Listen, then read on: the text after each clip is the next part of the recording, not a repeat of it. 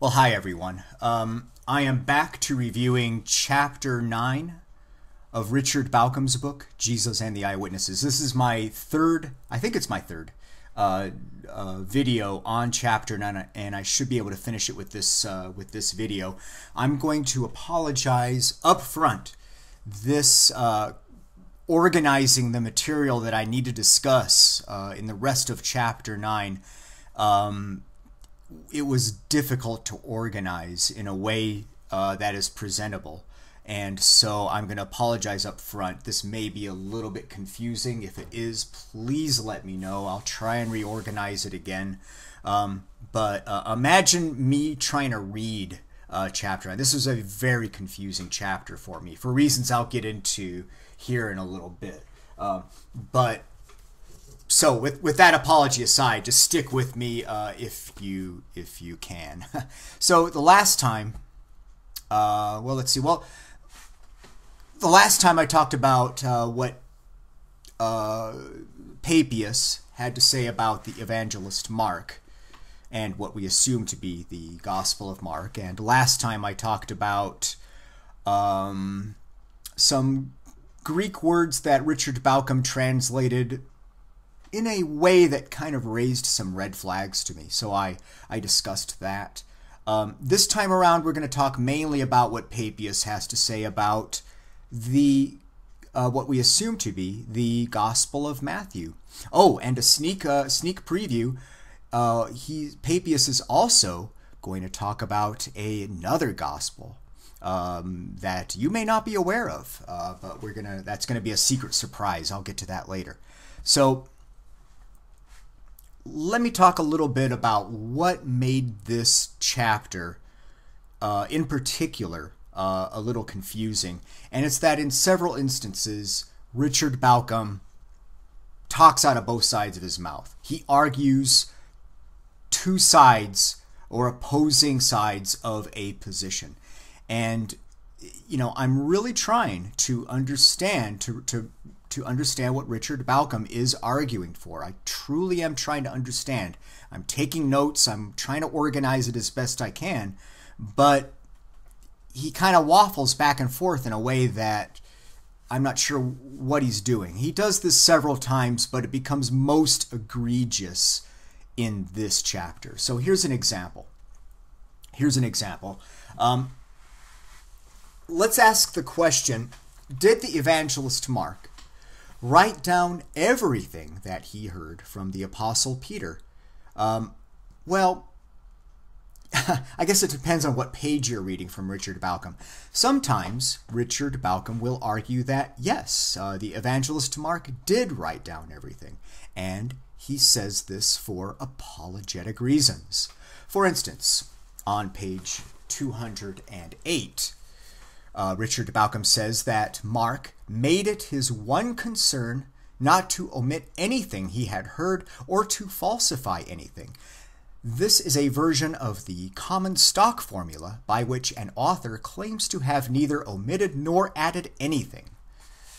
That's from page 208. And Richard Bauckham is saying this because when he interprets, or I should say when he translates Eusebius, who is in turn quoting Papias, Eusebius says himself that the evangelist Mark is writing down everything that Peter says. Here's how Bauckham translates Eusebius from page 203. Mark, in his capacity as Peter's interpreter, wrote down accurately as many things as Peter recalled from memory. Okay, that's just a straight translation that Bauckham makes of Eusebius, and that's a standard translation. You can look up other translations online, or there's some open source translations that were done. You know, there's plenty of versions of Eusebius out there, and they all more or less say the same thing, that Mark translated everything that he heard from Peter. And Richard Bauckham is agreeing with this, and he's making the argument that Mark did this because he wants to argue that Papias is writing accurate historiography. He's like putting him on a really high pedestal.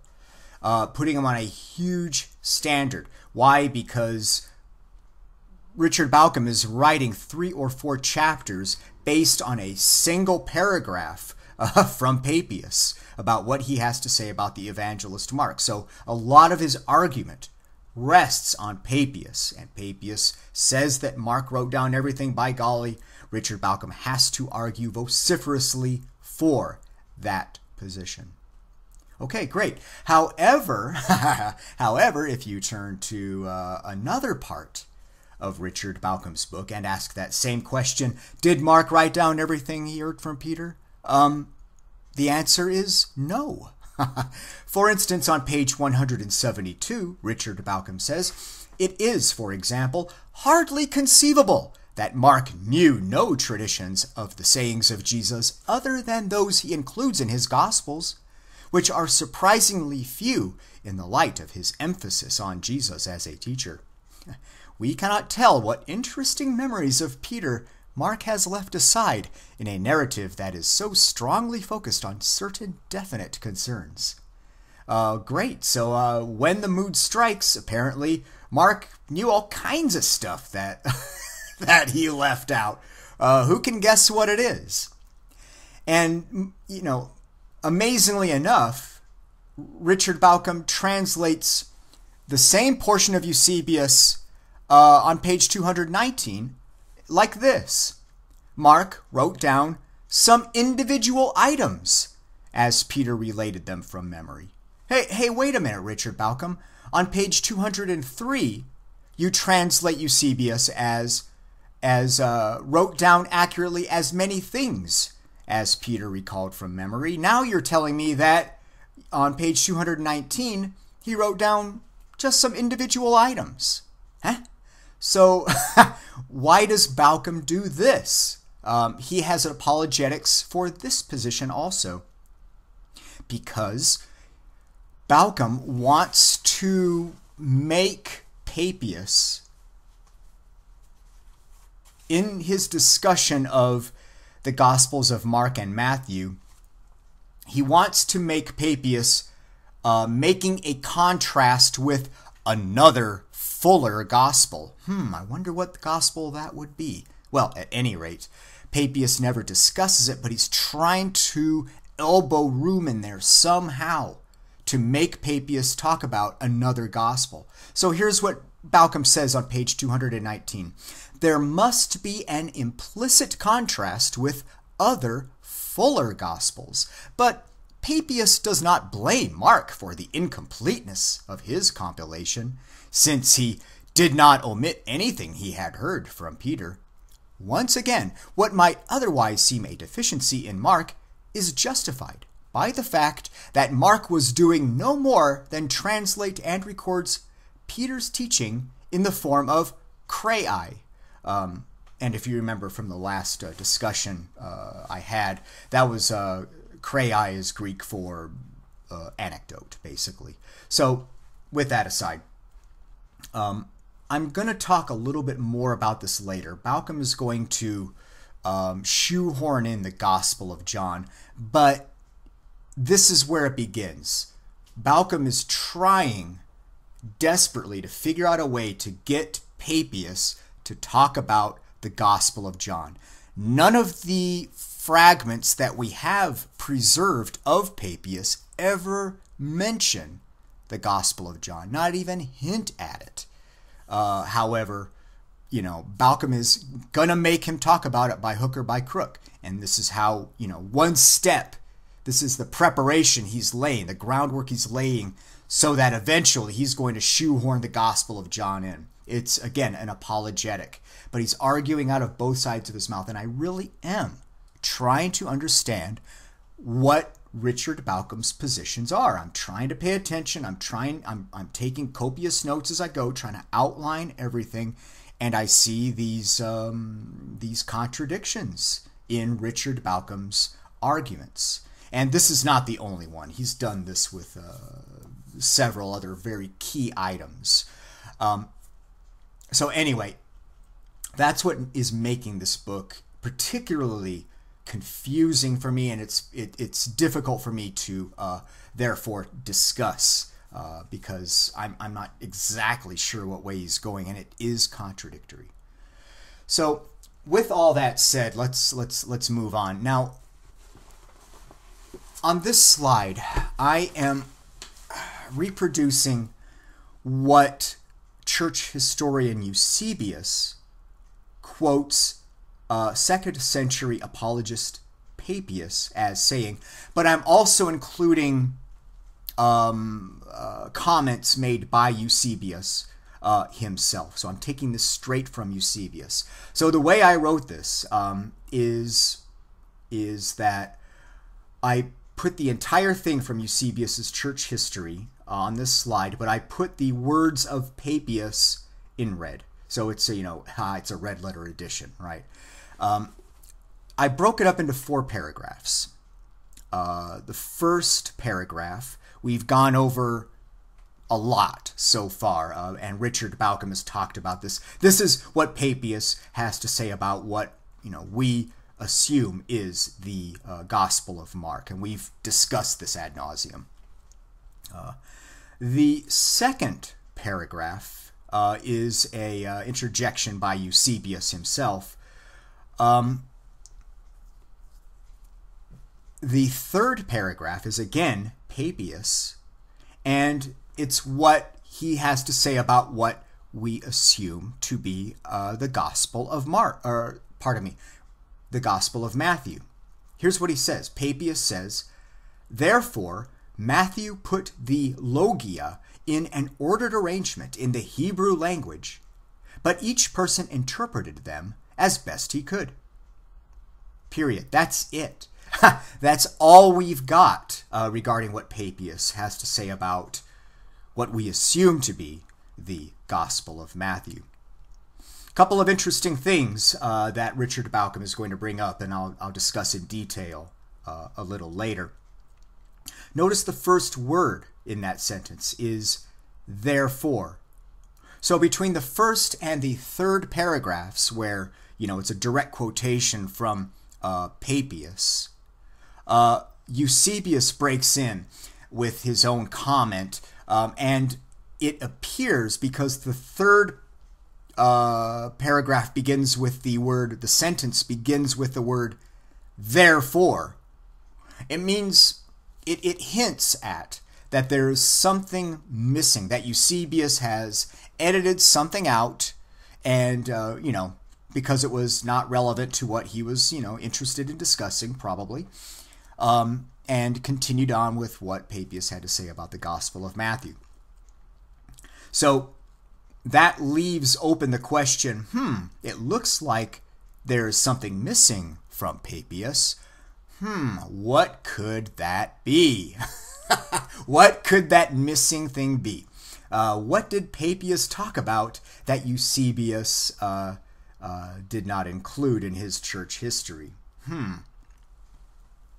So a lot of the chapter of Richard Bauckham is going to discuss that. Yeah, I wonder if you can guess what that might be, considering the lead-up I made to that. The fourth paragraph is again Eusebius, and I included this in the slide because Richard Bauckham does not discuss this fourth paragraph at all, which I think is interesting because, let me read it. This is Eusebius. The same writer uses testimonies from the first epistle of John and from that of Peter likewise, and he relates another story of a woman who was accused of many sins before the Lord, which is contained in the Gospel according to the Hebrews. These things we have thought it necessary to observe in addition to what has already been stated. So Papias, in his writings, which are now lost, apparently also included things from the Epistle of John, something from Peter, and a story of a woman accused of many sins. Now, just that sentence of that story, the story of the woman accused of many sins, what story could that be? Well, it sounds like it could be the story of, the woman who was caught in adultery. The religious authorities, took her out in front of Jesus, get ready to stone her, and they interrogate Jesus. What do you have to say about this woman? And Jesus, very famous saying, those of you without sin cast the first stone. And they all walk away, and Jesus tells her to sin no more, and very famous story. Now, last I looked, assuming that's what Eusebius is talking about, which it may or may not be, but assuming that is what Eusebius is talking about, that is the story, and he's saying that Papias did tell that story, where does it say that Papias got that story from? Well, the story we know about came from the Gospel according to John. Most scholars understand that that is not original to the Gospel of John. I'm not sure when that story entered into the Gospel, but at any rate, that's how we, in the 21st century, know that story. It's from the Gospel of John. However, Papias found it in the Gospel according to the Hebrews. Hey, that's really interesting. I think that's, make of it what you will, I think that's very important. It says that Papias knew explicitly about something called the Gospel according to the Hebrews, which apparently, from what I understand, is something that was related to the Gospel according to Matthew. In fact, there were many Gospels that were in the Matthean tradition. They were basically variations of the Gospel according to Matthew. Doesn't look to me like Papias is bringing up the Gospel according to John. He talks about the first epistle of John, and what he could have had from Peter, I don't know, but the Gospel according to Hebrews, it's explicit. Papias used it. Does Richard Bauckham bring that up? Not on your life. Totally ignores this. Never prints this portion of Eusebius at all in his book, at least not through chapter 9. By golly, he does shoehorn in the Gospel of John. He's got a crowbar that thing in. But Gospel according to Hebrews, no way. And again, I'll talk about that in a little bit more detail as we go. So again, I'll leave a link to the this portion of Eusebius's church history in the description. Look it up for yourself. It's interesting stuff. So let's look a little bit more detail in what Papias has to say about what we assume to be the Gospel of Matthew. It's not 100% clear that's what he is talking about, but at any rate, Richard Bauckham says on page 222, "We do not know whether in Papias's report of what the elder said, this sentence followed immediately on the account of Mark's Gospel, as Eusebius reproduces it, or whether there was intervening material that Eusebius has omitted. The latter seems more probable because the therefore at the beginning of this statement about Matthew seems to presuppose something has been omitted." So, I gave you a sneak preview. We're talking about what Papias says about the Gospel of Matthew. It begins with the word therefore. It seems like a non sequitur. Looks like something has been omitted there, and that may be true. Now, if something has been omitted, was it a purposeful omission because Eusebius doesn't agree with something Papias is saying and he wants to suppress it? Or is it omitted just as an editorial decision that, it's intervening material that is not relevant to what Eusebius is, particularly interested in? However, it's not one that Bauckham explicitly talks about. And I think he should, because actually the way he argues, the way Bauckham wants to fill that gap between what Papias has to say about Mark and what Papias has to say about Matthew, the way he fills that gap is it kind of depends on Eusebius thinking both things. Is it malicious or is it just an editorial decision? For instance, Richard Bauckham continues to talk about that gap with it just being an editorial decision. Listen to what he has to say, continuing on page 222. That would make this earliest of all accounts of the origins of the Gospels a witness to Markan priority over Matthew. But it seems more likely that Eusebius has omitted some material, perhaps to the effect that Matthew, unlike Mark, was a personal disciple of Jesus. Eusebius may have thought this obvious and therefore redundant. Okay, that's from Richard Bauckham, page 222. So right there, Richard Bauckham is trying to shoehorn discussions about our Gospels into that gap. I'll call it the Papias gap. Why not? The Papias gap. Sounds like a procedure my wife has to do occasionally, but at any rate, that's what I'll call it for clarity.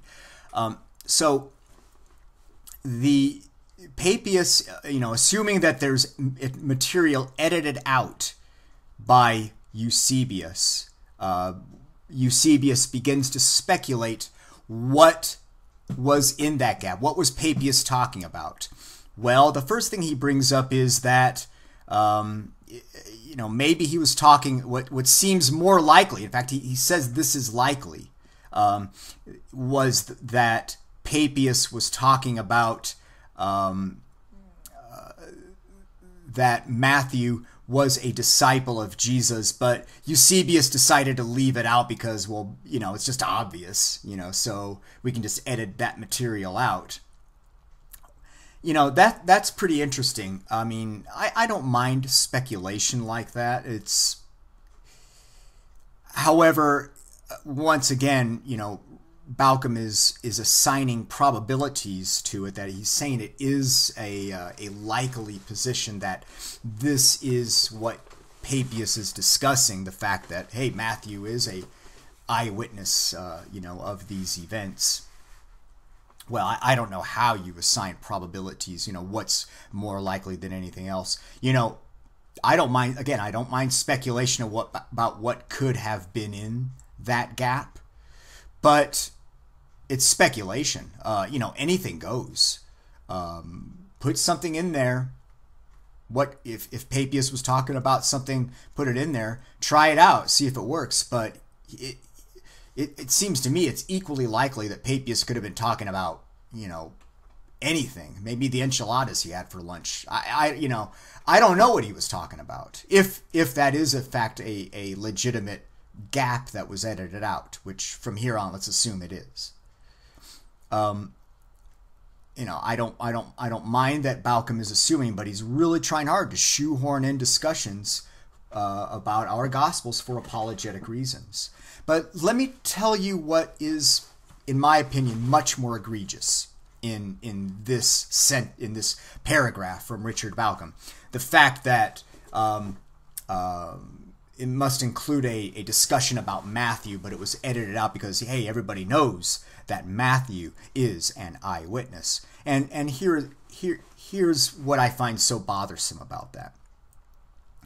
Richard Bauckham has spent, I should have counted them up, but he spent the bulk so far between chapters 1 and 9. He has spent the bulk of the argumentation establishing that the Gospel of Mark is based on eyewitness testimony. He's got the frequency of names in the Gospel of Mark, whole chapter to that. He's got inclusio devices in the Gospel of Mark, a whole chapter devoted to that. He's got the the third to first person pronoun switcheroo, that proves or whatever that Peter was the source of eyewitness testimony in the Gospel of Mark. He's got the eyewitness, the New Testament eyewitness protection program that's specific to the Gospel of Mark.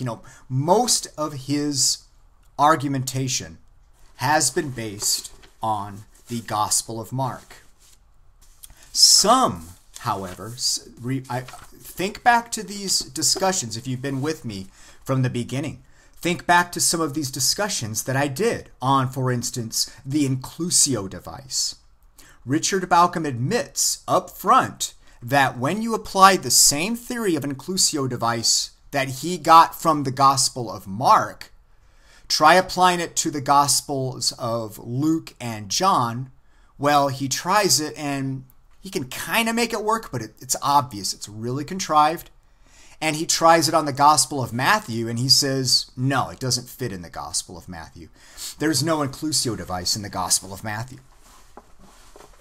He talks about the frequency of names in the Gospel of Mark and how it fits secular but contemporary sources, how it fits the frequency of names in those writings. I did a whole video on that. I discussed how ridiculous I think that argument is. However, that is his argument. And when he applies the model that he builds based on those frequency of names, he comes right out and says it does not work with the Gospel of Matthew. Here's what he has to say. Let's see.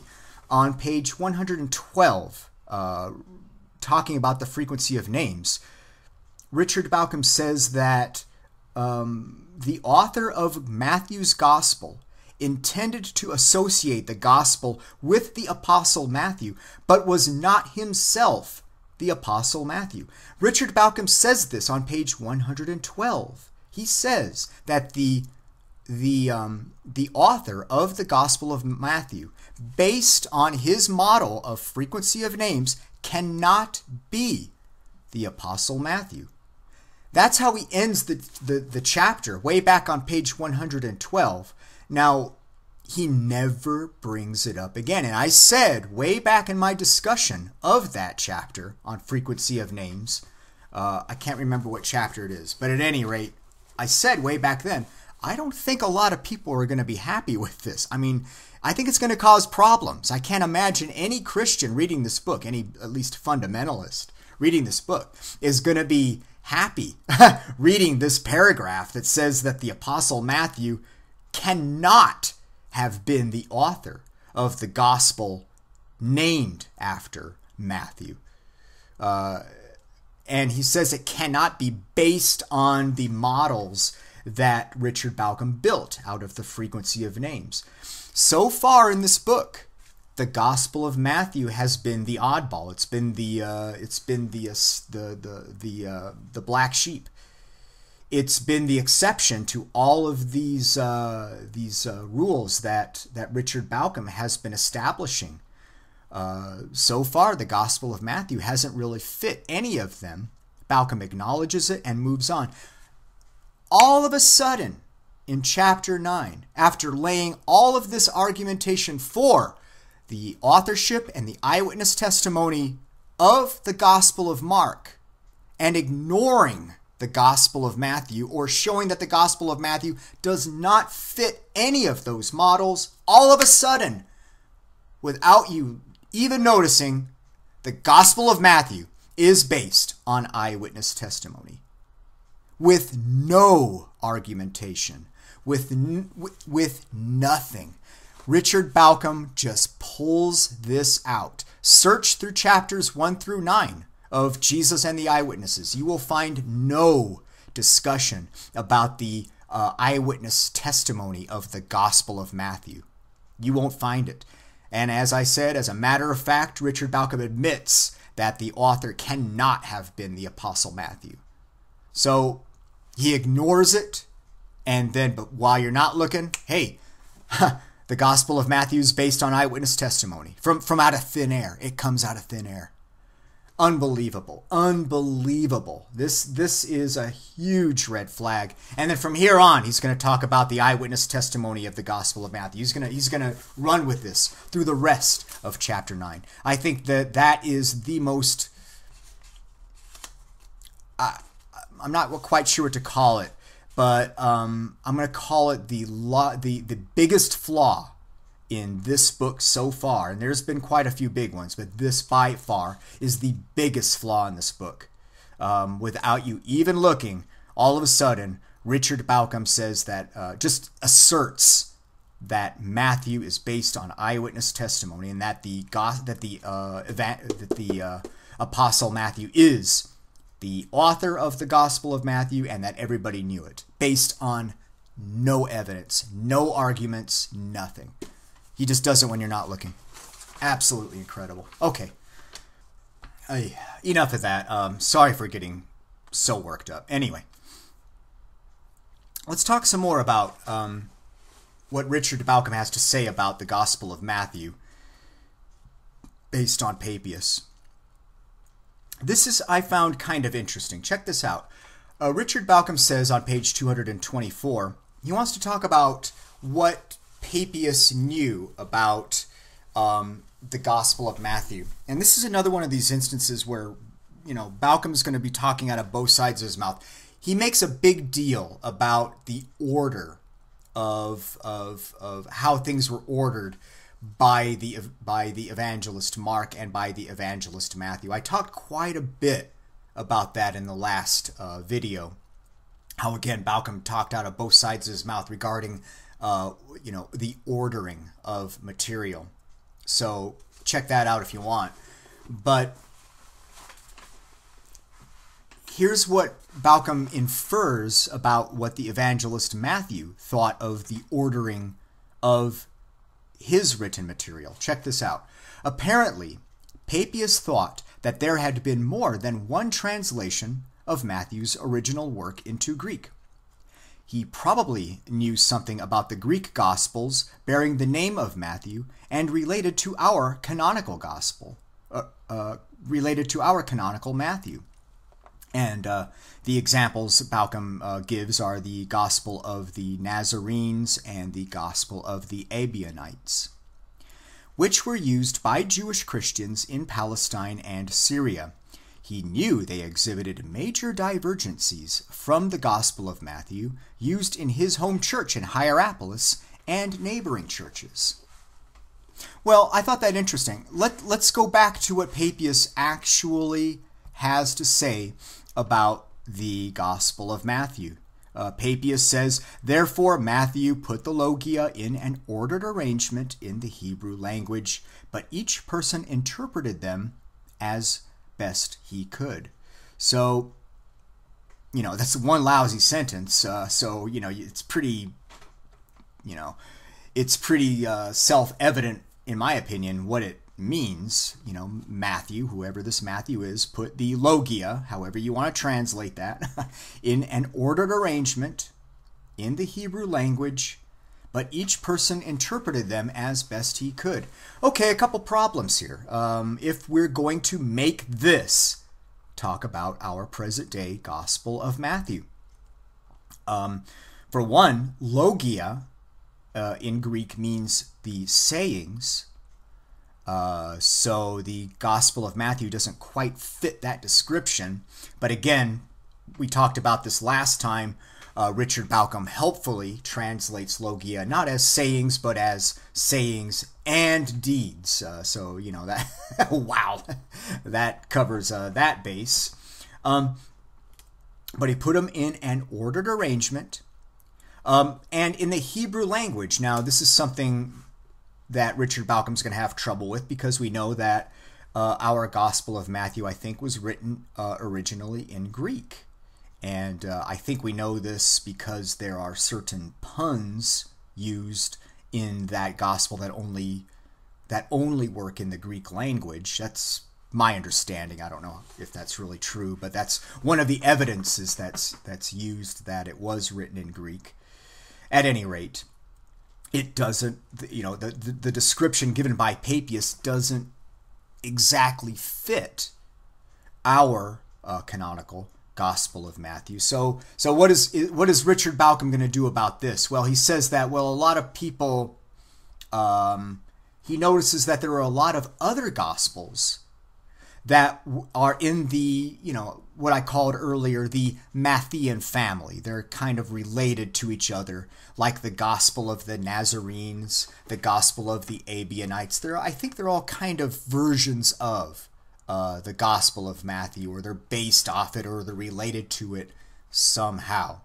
So Bauckham is saying that there are a lot of people who got the original Gospel of Matthew, which was in Hebrew, and they translated it, and all of those translations are messed up, I guess. And all of those translations became what we now presently know as the Gospel of the Nazarenes and the Gospel of the Ebionites.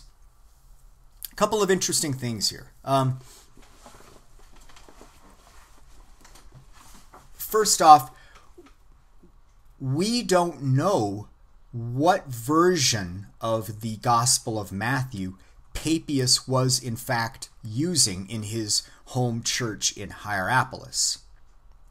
Bauckham just jumps in and says that all of these other Gospels, the Gospel of the Nazarenes, all of the Gospel of the Ebionites, they're all inferior translations and were major divergencies from the gospel that Papias had, which just happens to be the canonical, what we know today as the canonical Gospel of Matthew.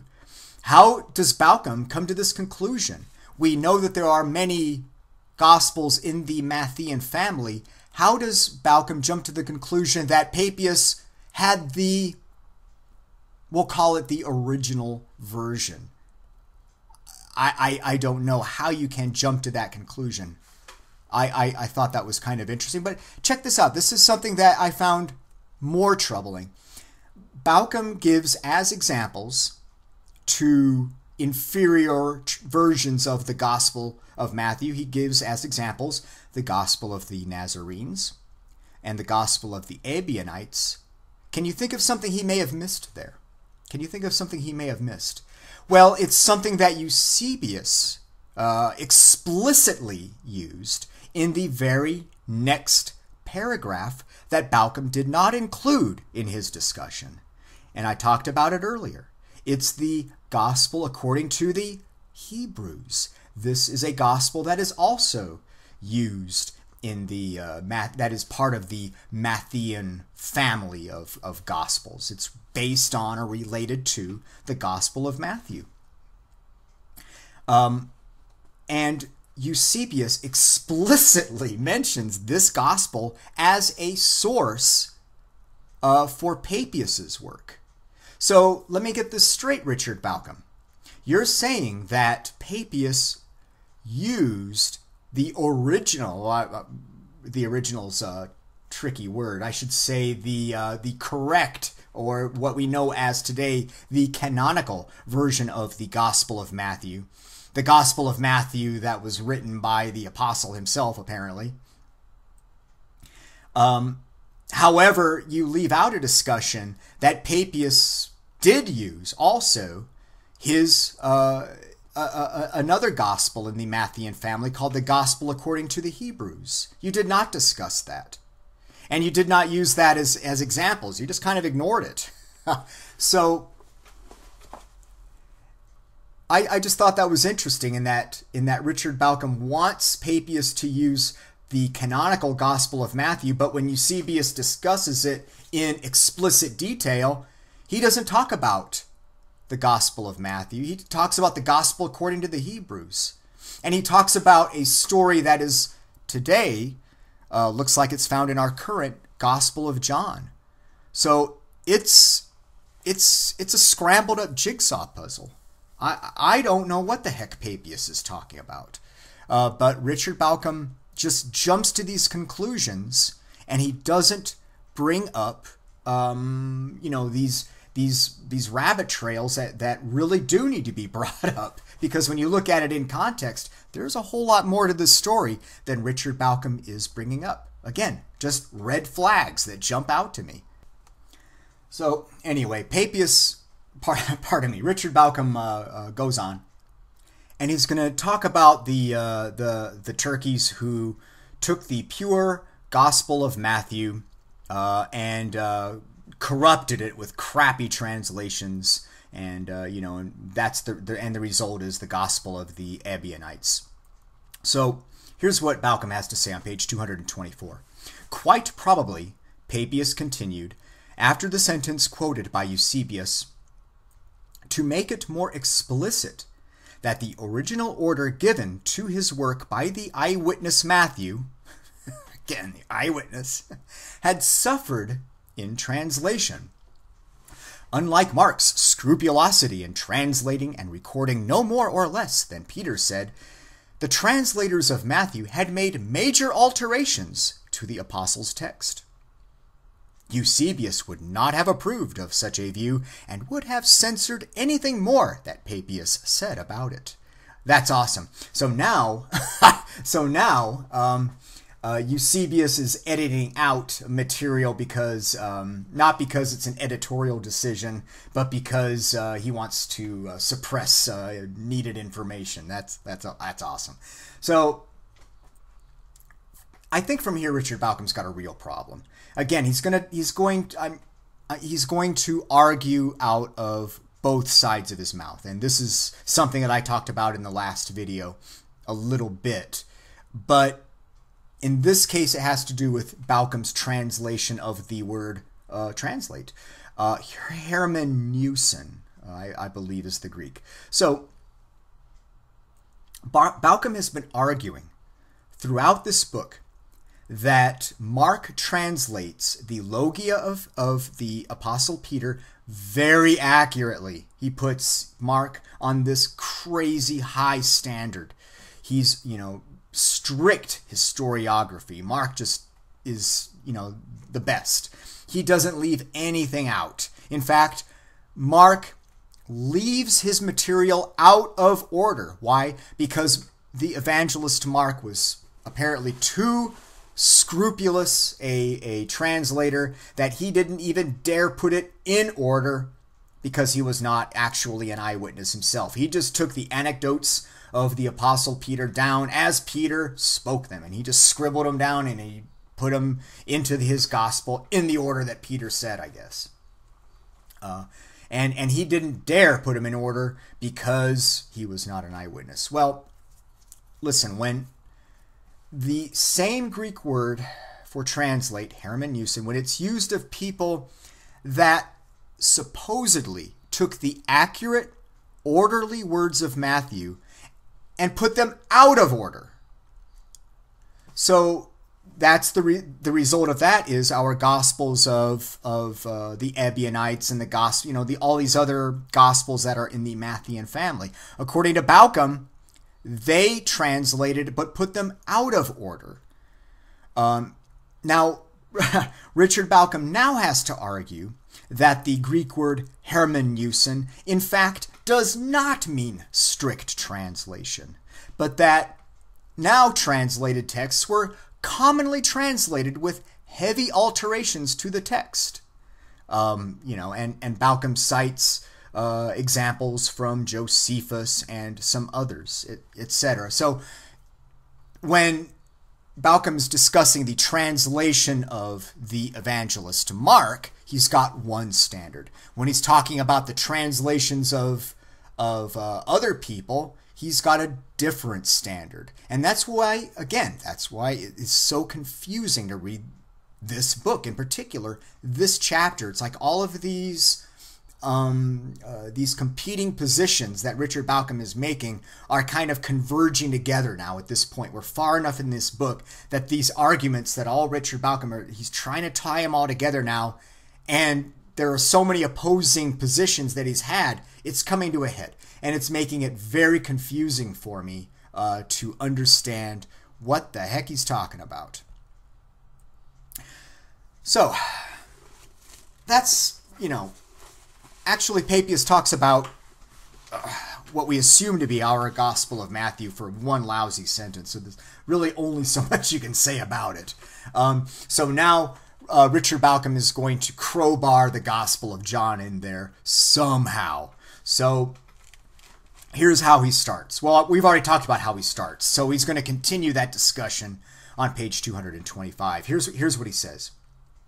If, as we have argued, the kind of literary order Papias missed in Mark was primarily chronological, then Matthew could not have seemed much of an improvement on Mark, since it largely follows the same sequence of brief narratives. If we take seriously the implication that the order originally given to his that is Papias's Gospel by Matthew was spoiled by the translators, then it becomes much more plausible to suppose that Papias is comparing the lack of order in both Mark and Matthew with the presence of order in another gospel, that of John. So out of thin air, you got the Gospel of John. That's how it works, folks. Well, look, let's go back again. It's one lousy sentence. What does Papias have to say about the Gospel of Matthew? Matthew put the Logia in an ordered arrangement.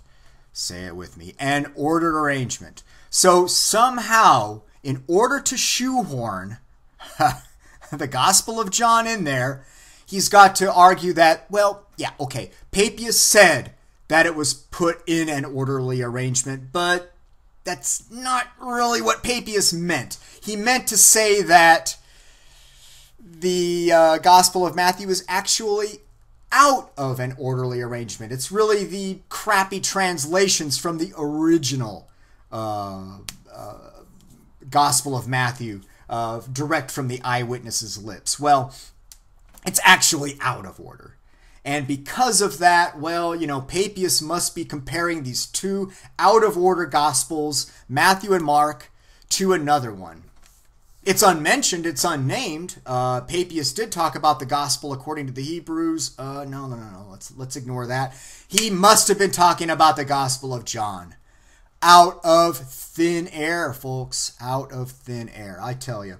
Let's continue with what Richard Bauckham has to say on page 225.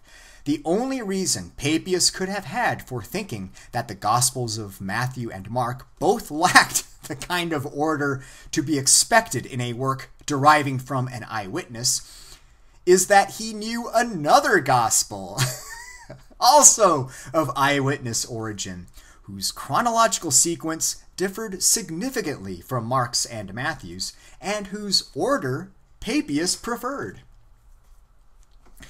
Bauckham continues on page 227, but since in Papias's comment on Mark, he makes it clear that only an eyewitness could be a reliable source of the kind of order Papias expected in a gospel, he could not have thought his own work, that is, Papias's expositions of the oracles of the Lord, he could not have expected that this provided this kind of order unless he derived the order itself from an eyewitness source. Richard Bauckham, I tell you. Okay, look, I talked about this again in the last video. I'm going to repeat it here. I don't know what the hell Bauckham is talking about. In one sentence, Richard Bauckham says that the evangelist Mark did not dare put his material in order. Why? Because he was not an eyewitness.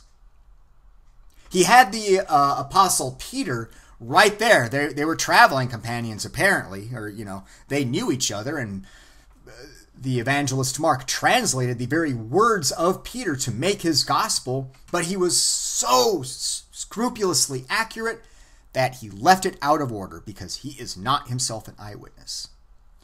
But in the same sentence, Richard Bauckham says that Papias, in his work, could put this stuff in order. And how could he do it?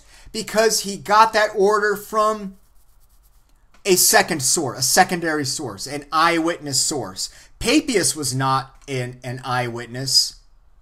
We have to argue that he was a scrupulous historian too, but we also have to argue that he could put his stuff in order. Okay, he could do it because he knew John, but Mark could not do it even though he knew Peter. In the same sentence, Richard Bauckham does this. He's talking out of both sides of his mouth. I'm confused. Is Papias talking about what we now today consider our canonical Gospel of Matthew?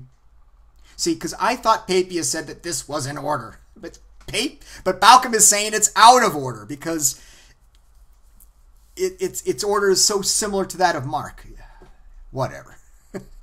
All right, let's. I'm not going to talk about the Gospel of Matthew anymore. Let's talk about what else Richard Bauckham can cram into the Papias gap.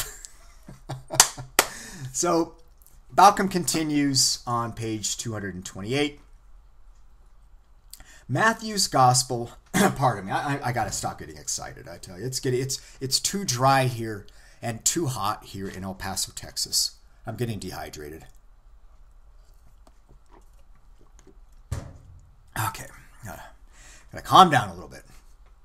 Okay, on page 228, Richard Bauckham says, Matthew's Gospel, in the Greek form that Papias knew, also, when similarly set against the standard of John's Gospel, lacked order, but the reason for this was different. The original Hebrew or Aramaic work written by the eyewitness Matthew himself must have, my heart rate's already going up, must have had the accurate order Matthew would have been able to give it. But Papias thought this order had been disrupted by those who exercised considerable freedom in their rendering of the gospel in Greek. These evaluations of the Gospels of Mark and Matthew make excellent sense once we realize that Papias valued above all the Gospel of John, which was directly written by an eyewitness and offered a much more precise chronological sequence of events. Remember, people, remember, Papias never ever mentions the Gospel of John. All of a sudden, Richard Bauckham is saying that it is the one gospel that Papias preferred above all others. Out of thin air. Out of thin air. And again, it's saying that Matthew is the eyewitness source of his own gospel. Let's just ignore the first 8 chapters of this book where Bauckham explicitly says that the Apostle Matthew could not have been the author. Let's just forget about that. Out of thin air, we make him the eyewitness source. And we'll leave it at that. Richard Bauckham helpfully outlines what he thinks Papias said about each gospel. The Gospel of Mark, the Gospel of Matthew, and the Gospel of John. So he helpfully says that Papias says that John was an eyewitness. He puts the Logia about Jesus in Greek in some kind of literary order and compares it to what Papias also has to say about Mark and Matthew. So I'll leave that organization here on this slide. So it's amazing how Richard Bauckham can pull this this organization of what Papias said about the Gospel of John when he never even discusses it. That's really something. And again, I don't mind speculation, but I guess the difference is that he's using this as evidence that the Gospels are based on eyewitness testimony. And he's speculating, or he's inventing the existence of evidence. He's creating evidence out of thin air to bolster his argument, his overall thesis that, the Gospels are based actually on eyewitness testimony. Look, the evidence he's creating is just invented out of thin air, particularly, like the existence of Papias talking about the Gospel of John. He's using that as evidence that it's based on eyewitness testimony. Look, that's just invented evidence. That's really something. Well, I want to be fair to Richard Bauckham. He does invent evidence, what's inside the Papias gap. He does say that Papias talks about the Gospel of John. But he also says that it's undoubtedly true that Papias did know the Gospel of John, and he's got evidence for it. And I didn't put this on a slide. I'll just read it here. On page 225, Bauckham says, there should be no doubt that Papias knew John's Gospel. So let's look at his evidence. He has a whole paragraph here with evidence that Papias did in fact know the Gospel of John. He didn't pull it out of his rear. Let's check out his evidence. His evidence is that Papias lists the names of some of the disciples of Jesus and puts them in a particular order that, according to Richard Bauckham, is the same order as that found in the Gospel of John. Oh, great. So we can compare. So Richard Bauckham helpfully lists down the names that are found in the Gospel of John. He lists Andrew, Peter, Philip, Thomas, James, and John. Okay, so I went through Papias and I listed down the names of disciples as they are listed by Papias, and I only included the, I guess I'll call them the traditional 12 disciples of Jesus. I only pulled names out of that. So Papias has, and in order of appearance, Andrew, Peter, Philip, Thomas, James, John, and Matthew. Now, Richard Bauckham, his evidence is apparently that Papias needed a list of names of disciples, and so he got his information by consulting the Gospel of John, and he found a list of names in there, and he wrote them down in the order that he found them in the Gospel of John.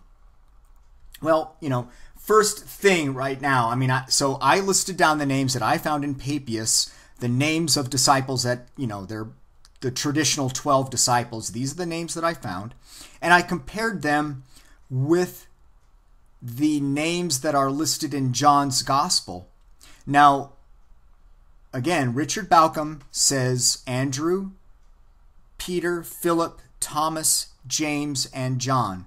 Well, first red flag, James and John are not mentioned in John's Gospel. They are called the sons of Zebedee in John's Gospel. Small point. It's understood in all the other Gospels that, yeah, that's James and John. But, look, if Papias is consulting John's Gospel for a list of names and he sees sons of Zebedee, okay, right there we have to make the assumption that Papias saw sons of Zebedee and in John's Gospel and turned it into James and John. Okay, there's the first jump we have to make. Second jump is that there is the existence of the disciple Matthew in Papias. Now, wait a minute. I don't see Matthew in John's Gospel. So if Papias is consulting John's Gospel, why did he include Matthew? Well, Richard Bauckham helpfully makes us understand that. He says that he wishes to include the disciple Matthew on account of his importance because he's an author of another gospel. Well, there you go. So there are exceptions to this line of reasoning, but Richard Bauckham can use apologetic reasoning to explain those discrepancies. So yeah, Papias consulted the Gospel of John, included Matthew in there, but he did that because obviously Matthew's super important. He was an eyewitness. Oh, there you go. So we got two jumps. First, Papias changed sons of Zebedee to James and John. He included Matthew because he's an important eyewitness. Well, okay, so what else can we discover? Let's go through the Gospel of John and Papias and get a little bit more of a fuller idea of what disciples are listed. So I went and did that, and I got a little bit of a more full picture, I think. So Papias does include, in order of appearance, the names I just mentioned, but he also includes Aristion and the presbyter John. You know, where did he get these names from? I don't know. And, you know, who's the presbyter John? Well, we'll talk about that later, I guess. But he's not in the John's Gospel. It's somebody. These are two characters who are not named in John's Gospel. That's kind of the bottom line of this discussion. Where did these names come from that Papias also used? I don't know. But nonetheless, and Bauckham does not bring this up. This is just something that I'm bringing up just to be a stick in the mud. It's an exception to the argument that Richard Bauckham is making. Let's go through John's Gospel now. Let's go through John's Gospel. Bauckham's missing a couple of names in here. First one is Nathaniel. Papias never mentions Nathaniel. Now, what the heck? Why is this? Well, Bauckham also helpfully makes us understand this. Nathaniel is not included by Papias because Papias wants to keep his list of names to the symbolic number of 7. So, okay, so actually I see 9 names listed by Papias, but, you know, if we're just going to use the traditional disciples of Jesus, okay, we'll say that there's 7: Andrew, Peter, Philip, Thomas, James, John, and Matthew. Okay, so now we're to another step. So James and John, so Papias consulted John's Gospel for a list of names. He saw sons of Zebedee, turned that into James and John. He rejected Nathaniel because in doing so, it would keep the traditional number or the symbolic number of 7 if he included the important name of Matthew, because Matthew is an eyewitness. So we've already got an awful lot of exceptions here to this argument that Richard Bauckham is trying to cook up. A couple of other things here that I thought were interesting. John lists a couple of other disciples that Richard Bauckham never mentions. The first one is Judas Iscariot. I mean, understandably, I can understand Papias doesn't want to include him in a list of disciples. Never mind the fact that John's Gospel mentions Judas Iscariot probably more than any other disciple of Jesus. There is also the disciple that Jesus loved. He's found in John's Gospel. What about him? Well, Papias, if he can interpret to us who the sons of Zebedee are, as James and John, wow, that would have been awesome if he would have interpreted to us who the disciple whom Jesus loved was. He could have said that was the presbyter John, but that would have been incredible. But leaves that name out. What about Judas not Iscariot? Judas not Iscariot is a disciple of Jesus, and he is listed in the Gospel of John. But it's ignored by Richard Bauckham. So I'm finding exceptions to this line of reasoning that Richard Bauckham is saying, that Papias opened up the Gospel of John for a list of names, and he found this order of names in there, and he got them. I'm finding an awful lot of exceptions that, again, just raise red flags. That's Richard Bauckham's pretty much his only argument. He also says there is an Armenian reference to Papias, which seems to depend on a comment that is made on John chapter 19, verse 39. He doesn't really comment on that. Bauckham says that Irenaeus, in Against Heresies, talks about, or has a citation that talks about in heaven there's or in paradise there's many mansions, and that shares a commonality with the Gospel of John, and that may have come from Papias. There's actually no hint in Irenaeus that did come from Papias, but Bauckham brings that up, and that's it. That's it. So Bauckham says he has positive evidence. This is what he brings up. So his main argument is this list of names, this list of disciples that he says came from the Gospel of John. I'm finding an awful lot of exceptions to this list of names that he brings up. And then just really, not as secure evidence, something found from Irenaeus and some Armenian reference that Bauckham really doesn't develop. He says there's not much to that. And that's it. That's the best he's got. So there you go. Now there is more to chapter 9. I apologize. I feel like this was a very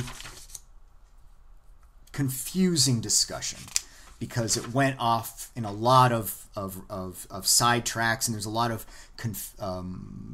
evidence or reasoning that Bauckham uses that contradicts one another. So I apologize. This was a confusing discussion. Reading Bauckham, particularly this chapter, has been confusing. So there are a few more pages. Richard Bauckham wants to talk about a little bit more about Justin Martyr, I guess tying up some loose ends. He wants to talk some more about, is the Gospel of Mark, what exactly does that ordering mean? I think I've discussed that enough. So right about here, I am almost exactly halfway through Richard Bauckham's book, Jesus and the Eyewitnesses. So I've gone through 9 chapters. Chapter 10 is where I'm going to be really out of my comfort zone. Chapter 10 is going to begin a discussion on memory and story transmission and oral tradition and things like that. It's going to be a lot of, psychology, a lot of, discussions from folklorists, how stories are preserved, how they're transmitted, things like that. I have not read. It looks like there's yet another chapter on Papias. It's like, how many? He's really hanging a lot on Papias, I tell you. But a lot of this has to do with memory from here on. And hey, I know what you're thinking. You think I'm gonna bail, don't you? You think I'm gonna bail on this book? Oh no, I'm not bailing. I'm gonna continue. I have not read from here on, so I don't know what is in store for me. I know there was a radio discussion with Richard Bauckham and his arch nemesis Bart Ehrman talking about memory and story transmission. I did not listen to it on purpose because I'm going through this. This book has been really preposterous to me so far. I found a lot of faulty reasoning on the part of Richard Bauckham, and I've tried to outline it as best as I can. as best as I am able, considering I'm just an amateur and this is a hobby. This is something I do in spare time. But I've tried to do this in a way that is understandable. I'm not so much presenting counter arguments to Richard Bauckham. You know, he's saying that you know, the Gospel of Mark is early. Hey, I've got evidence that the Gospel of Mark is actually written later. I'm trying not to do that. I'm trying just to stick to Bauckham's reasoning. As a matter of fact, just to remind everybody, I have followed my promise that I am not assuming that the Gospels are historically unreliable. I'm approaching this as somebody I'm arguing from the position that the Gospels are historically reliable. And I have not deviated from that in this entire discussion. 9 chapters in, I'm still arguing from that position, just to focus on the reasoning of Richard Bauckham.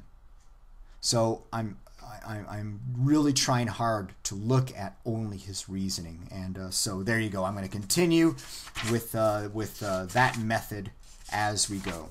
So I have to go through chapter 10 first, and I have to do some side reading, I think. So it may be a little while before I get to my next discussion on chapter 10. We'll see. We'll see how it goes.